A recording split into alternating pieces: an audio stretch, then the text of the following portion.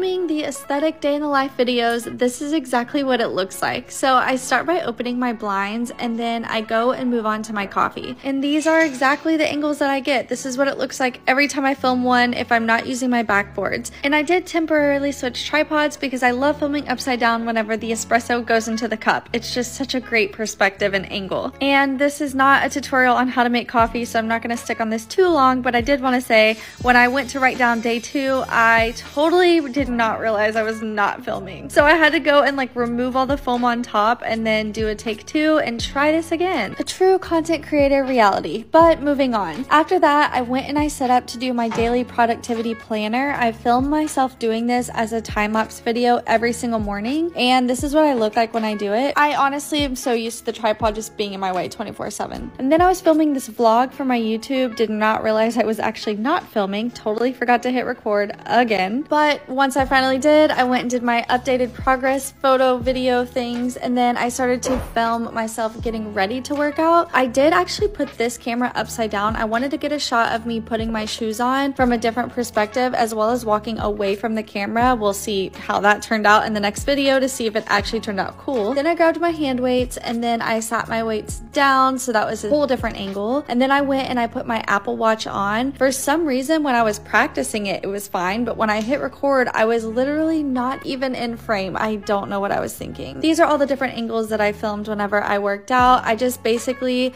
move my tripod around after every few moves because there's like a 15-second breathe break. So on my breathe breaks, I just move my tripod around. And then I usually read while I stretch. So I went and I threw my book onto the mat and I was stretching while I was reading because I try to read 2 pages every day at the very least. And then once I was done with that, I went and I washed my face in the bathroom. So you can see my camera is pointed at the mirror. It's showing the reflection of my face, which I really love that angle. And then for my skincare, I actually put my tripod on the countertop and then did use the front facing flash. That was really hard to say. And then I switched phone cases so I could use my flip stick to put it on my actual mirror so I could do a before and after transition, which was just with a little makeup brush. So I just like brushed the camera lens when I didn't have makeup on and then when I did. So that was my before and after. And then once I was ready, I went and I did my whole standing desk getting ready for work shot. So I typically will lift my standing desk, step out of the way, move the chair, and then pull the under desk treadmill underneath my desk and then get a shot of me walking. So that angle was the same as when the desk was lifted, and then I moved the camera one more time to get a different angle. And then I was marking stuff off my to-do list, so I filmed that. And then I filmed myself packing my backpack because I did have lunch plans, which I accidentally dropped it as well. And in the next video, I'll show you how this looks once edited.